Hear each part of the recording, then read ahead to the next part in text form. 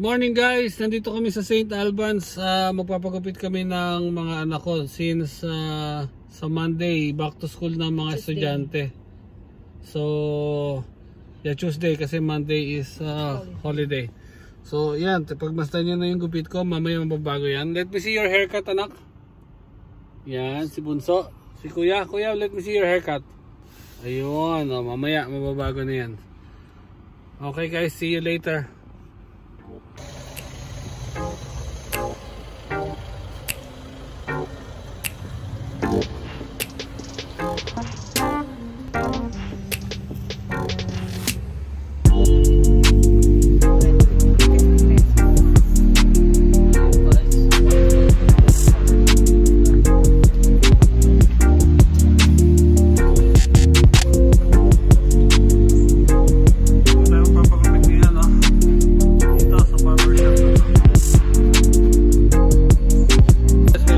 Magmask kasi papasok tayo sa loob. Naka-aircon kasi sila. And magpapagupit na rin tayo. Sa loob na kami.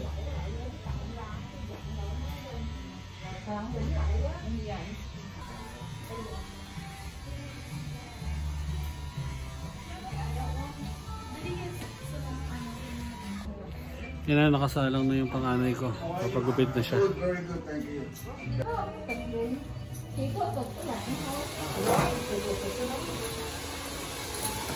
haven't seen the guy who is occupying this. What's his name? Sige pa. Okay pa, sige pa. Ayun na, nakasalang na ako.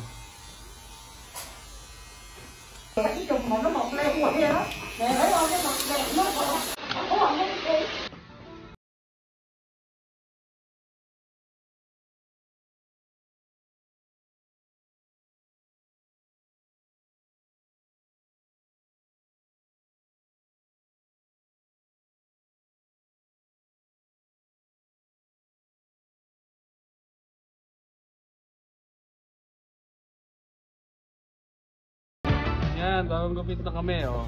Si Kuya, si Yuri, tsaka ako. Yan. Hi guys, today is Sunday, June 7, 2020. Normally kapag weekends, ang gusto naming ulam ay fish and usually inihaw o grilled. So for today, papakita ko sa inyo kung paano tayo mag-ihaw ng fish dito sa Melbourne. As you can see, meron tayong tilapia na this is already clean, na tanggalin na rin siyang bituka, and binabad na namin siya sa lemon, and meron na rin siyang salt magkabila at saka sa loob. So lalagyan na lang natin siya ng onion sa belly niya, and then later on ibabalot natin siya sa foil.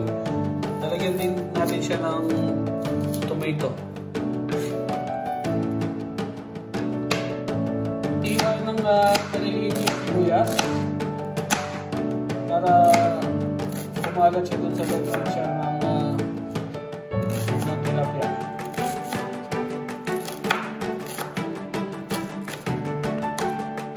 Ito naman yung kamatis o tomato.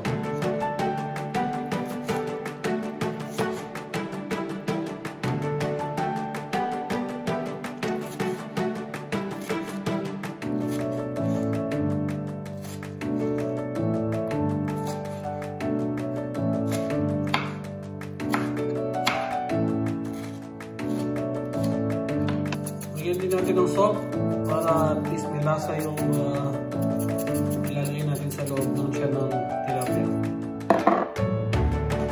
Samahan din natin ng konting pepper.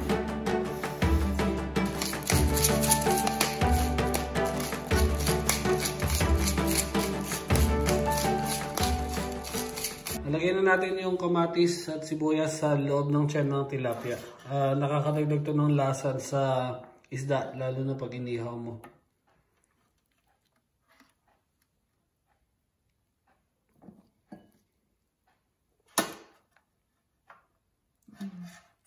So, balot din natin siya sa foil para hindi dumikit yung yung fish dun sa pag-ihawan natin.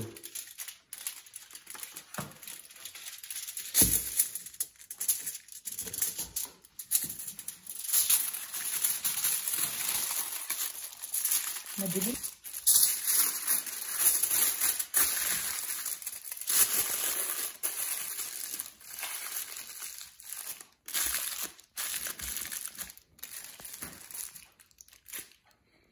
Okay na. Susunod naman natin i-prepare ay yung ihawan ko. Ayan yung ihawan natin. Nakaset up na siya. And di kuryente siya, no? Kasi normally dito sa Australia hindi uso yung diuling. Normally di kuryente or ginagamitan ng LPG or ng gas. So as you can see, pinainit muna natin siya and then later on isasalang na natin yung fish natin. Guys, lalagyan na natin yung tilapia. Yan.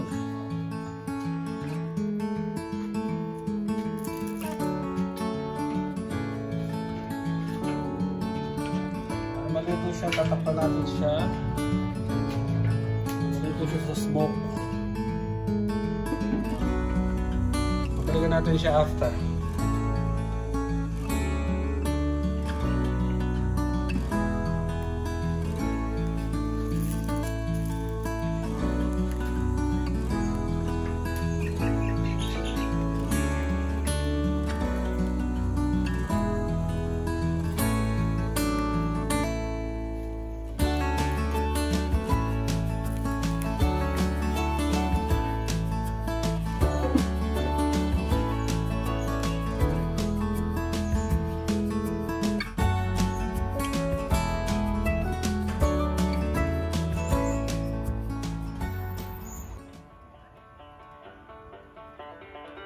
Guys, check natin siya kung mainit nga talaga yung pang-ihaw natin. Yun, umusok. So babalikan rin muna natin siya. Iniiwanan natin siya for how many minutes again.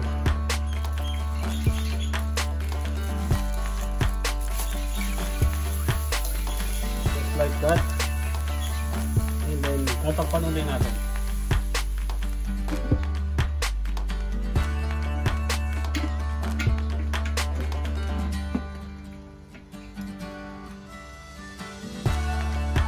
Ilagyan ulit natin siya after a few minutes. Okay guys, check ulit natin kung ano na sure niya.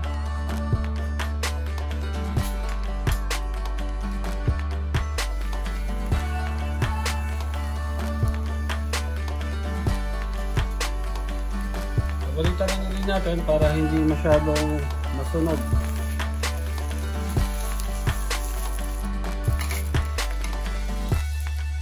Gawin lang natin to for a few times and later on maluluto din siya.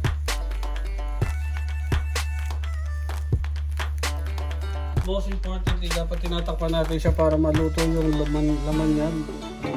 Sa loob-looban ng laman ay maluto.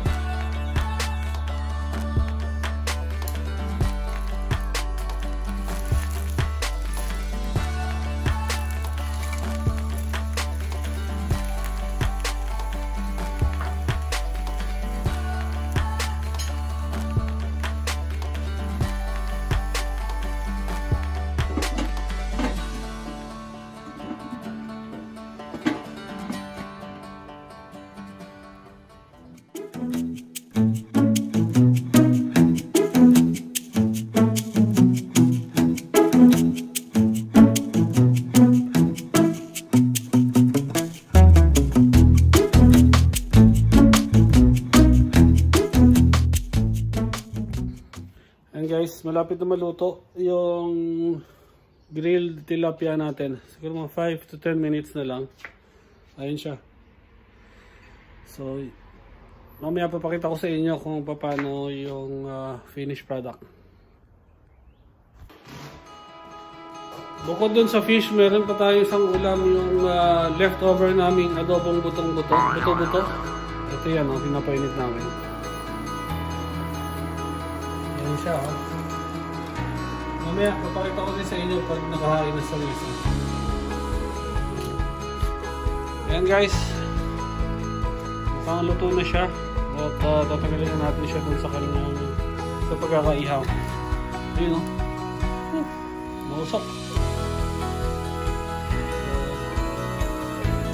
Just turn this off.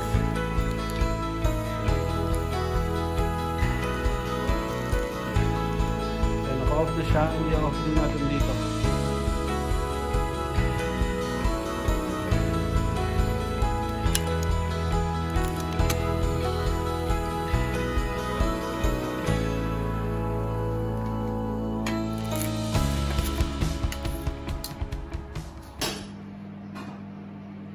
Ayan guys, yan ang end result ng ating inihaw. Ganda ganda ng laman niya.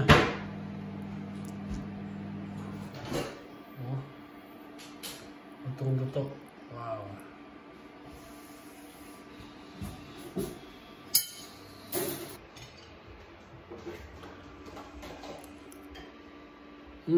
Sarap. Masarap guys. Gawin nyo rin ito sa inyo. Very healthy. Walang mantika. Inihaw lang. Ngayon pa yung isang ulam natin. Ginataang hipon na may kalabasa. And of course yung adobong buto-buto. Yan guys, yun ang ulam namin, adobong buto-buto, which is the leftover, pati itong ginataang hipon with kalabasa, and itong bagong ihaw natin na tilapia. Yan, sinamahan pa natin ng naggawa pa si Mrs. ng sausawan na toyo with lemon. And para sa ating panghimagas, binili namin sa Costco, sliced mangoes. Yan. Ayan guys, salamat sa pagsama sa akin sa pagluto ng ating inihaw na tilapia. At kita-kita ulit tayo sa susunod na video. Salamat sa pagsama.